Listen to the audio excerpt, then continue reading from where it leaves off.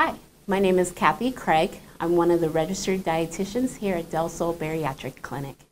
So today we're going to go over the new patient nutrition presentation.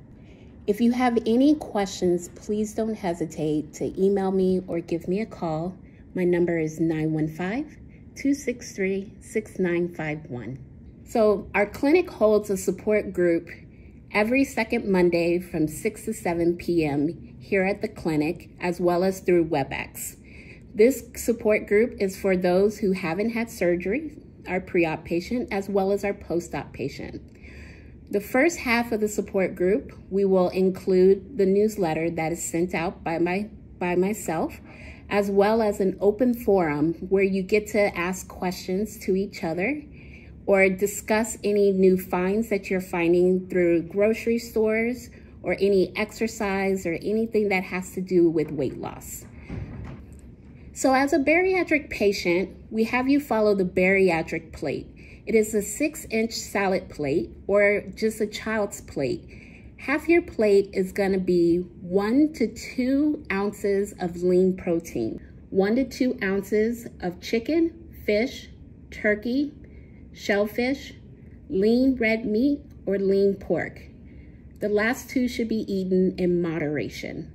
Also, it includes eggs and low-fat dairy and alternative milk products, such as soy milk.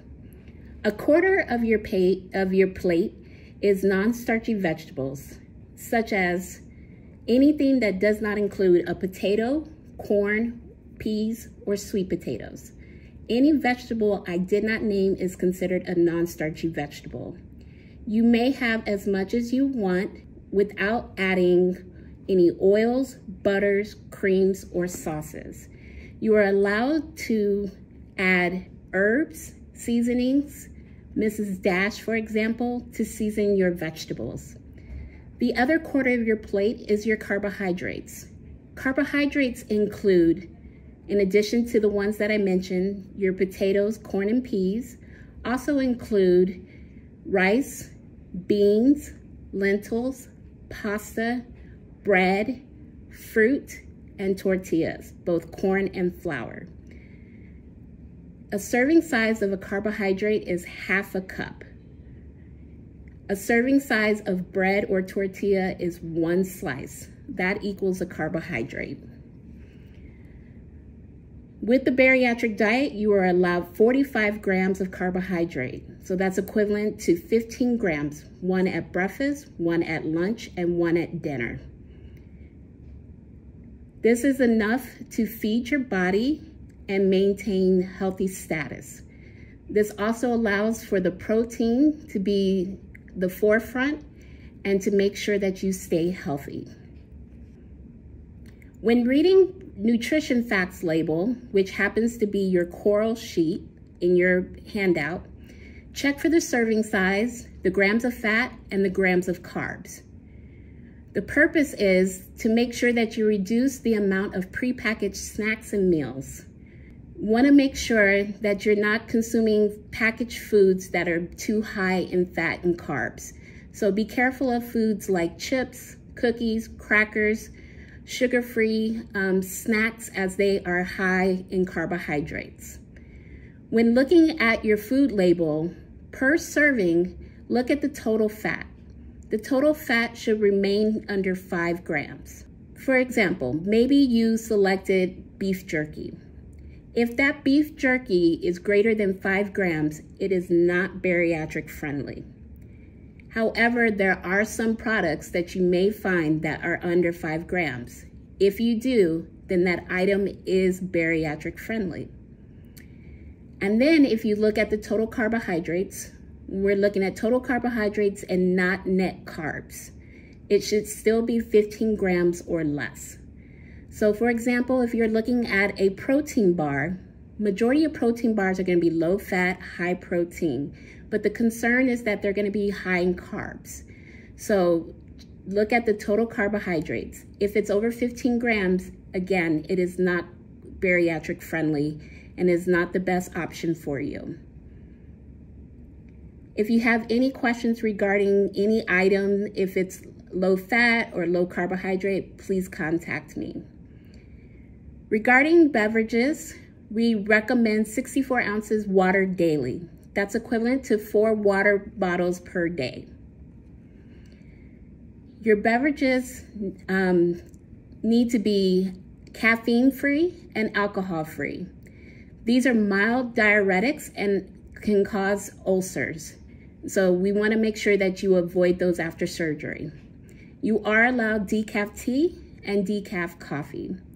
Also, we want to avoid carbonated drinks, as many of those are high in sugar, can cause weight gain, and over time can stretch out your pouch, introducing more food into your stomach, causing weight gain. Be very mindful of your eating. Eat slowly and be aware of being full. Please do not skip meals and no excessive snacking. Make sure that you are hitting your protein goals. So be careful with that. If you are dining out with family and friends, split your food or put it in a to-go box immediately when served so that you do not overeat. I also suggest that you ask for a salad plate so that you can measure your food versus trying to eat off a normal sized plate given to you at the restaurant. So you also must incorporate whey protein isolate into your regimen once a day. If you are lactose intolerant, we recommend that you incorporate plant-based protein supplements, whey protein isolate, as well as plant-based if you're lactose intolerant. We want to monitor tolerance of protein. For some people, they do become lactose intolerant and they experience bloating, cramping, gas, or diarrhea. And these are the things we want to check before surgery. If you do experience this, please reach out to your dietitian to help you select an appropriate protein.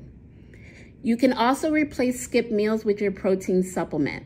For example, if you're trying to lose a little weight before surgery, you can do 2 meals and 1 protein supplement shake, or 1 meal and 2 protein supplement shakes. Just make sure that you eat consistently, a meal at breakfast, lunch, and dinner, whether it's a shake or a meal. So why is protein so important? For one, it helps you feel full longer, and it promotes consistent weight loss. If you think about when you consume carbohydrates, carbohydrates give you energy that you need and fuel the brain. But soon after eating them, you feel hungry again. This is not so with protein.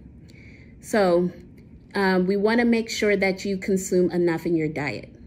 Also, your body does not store protein the same way that it stores fat. So protein must be replaced on a daily basis. And this is why we encourage you to have a diet high in protein. Your diet helps the body heal and fight infection.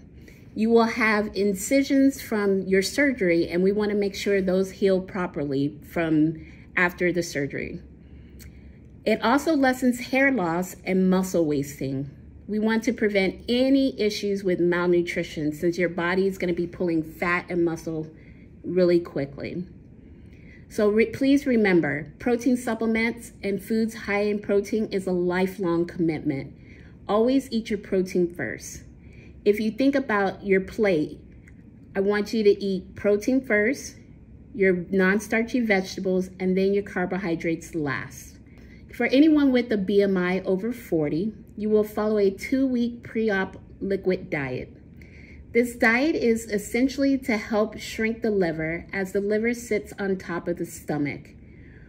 You will consume protein shakes and other liquid foods. We want to reduce the intra-abdominal fat, improve the visual field for the surgeon, reduce complications, and in the process, you'll start your weight loss journey. It is very common for my patients to lose about 10 pounds at this time. The day before surgery, you will switch to a clear liquid diet. With this, it is going to be whatever you can see through, so you will not drink your protein shakes. You will drink sugar-free, caffeine-free, and non-carbonated liquids. This will include broth, Crystal Light, sugar-free Jell-O and popsicles, nothing red or orange, so it doesn't look like you're bleeding, decaf tea, and decaf coffee. And then remember, on the day of surgery, nothing to eat or drink. After surgery, they will put you back on a clear diet. One of the dietitians will come to visit you to check to make sure you're doing okay. And then we will also place you back on that liquid diet that you were following previously. This 2-week post-op liquid diet you'll be on will include your protein shakes and other full liquid drinks. If you are doing any pre-made liquid shakes prior to surgery, we're going to switch you to powder form. So please no Premier or Fairlife shakes after surgery. Stick to whey protein isolate or your lactose intolerant, your lactose-free shakes, such as GNC Earth Genius, soy protein, or Isopure Nature's Best plant-based, or Vega Sport. After 2 weeks, your dietitian will advance you to a soft foods diet for 8 to 12 weeks. And at this point, you will begin to eat soft, tender, moist foods. Nothing necessarily baby food or puree, but things like eggs, cottage cheese, mozzarella cheese, tuna and other fish, canned chicken, and other soft foods. At your 2-week follow-up post-op appointment, we will educate you, give you handouts, and tell you what foods are allowed. In addition to the soft foods, you will continue to drink your shakes to meet your protein goals. After about 12 weeks, you will be able to advance to foods of regular texture. So you may be able to add certain kinds of meat, fresh vegetables, fresh fruits, salads at this point. We will also tell you foods to not eat for at least 3 months, such as starchy foods, rice, potatoes, as they can get stuck in the pouch. Other foods that you will have to avoid during this time will be raw, fresh fruits and vegetables, nuts and seeds, and tough, thick cuts of meat. But at the 12-week point, we will begin to include these foods slowly. So problems you may experience following surgery. Please know that these are normal after surgery and may resolve. Some issues may include lactose intolerance, dumping, nausea, vomiting, constipation, dehydration, bad taste in the mouth, decreased appetite and taste changes, increased gas immediately after surgery, and hair loss. With dumping, it is the result of food moving out of the stomach into the small intestine rapidly. It is partially digested food which draws excess fluid into the small intestine, causing a sense of malaise, just feeling uncomfortable, nausea, feeling like you're going to faint, abdominal cramping, maybe diarrhea. There may also be vomiting in the process. It's a real ugly feeling. It may occur immediately within the first 15 minutes, or there may be a delayed effect and may occur after about an hour or so. If you have any concerns, please reach out to your dietitian or nurse regarding any dumping that you may experience. Dumping may be caused mainly by the consumption of sweets, foods high in fat, foods high in carbohydrates, eating and drinking too fast, or eating and drinking too much. Food intolerances after surgery. Intolerances usually develop immediately after surgery and may lessen or disappear over time. So common ones that patients have reported: change in taste, texture, smell, and appetite. If you have issues with appetite, I recommend that you set timers to ensure that you're eating throughout the day.